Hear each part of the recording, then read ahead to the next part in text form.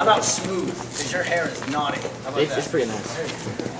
I think it's pretty naughty. It's wavy. Hey, look at this, dude. I lust after hair like that. You know what I mean? My hairline just keeps going the opposite direction. It just keeps going backwards. Let's see it.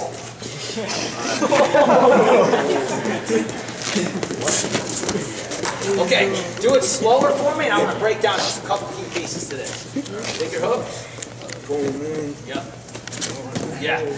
Okay, he did it better the second time. What did he do better the second time? Thanks, fellas. Yes, so this the first time he just went like this. Right? You just pumped it up in the air. The second time, look at the shelf here. Aaron, help me out. This is the shelf. Jab, level change here. So my shelf is this. Watch the shrug.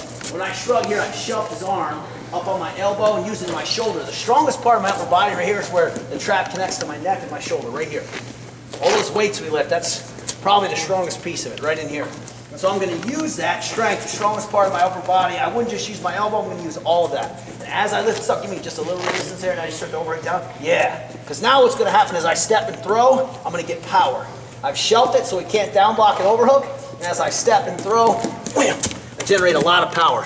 If his hands touch the mat, you know you've done it right. We don't want it loose. Who did I see doing it really well? Was it you guys? I think so. Yeah, come on out. Make sure, hey, tell everybody your names. They might know you, but I don't know you. So tell me. I'm Eric. Say again. Paul. Paul? Aaron, okay. Go ahead, Paul.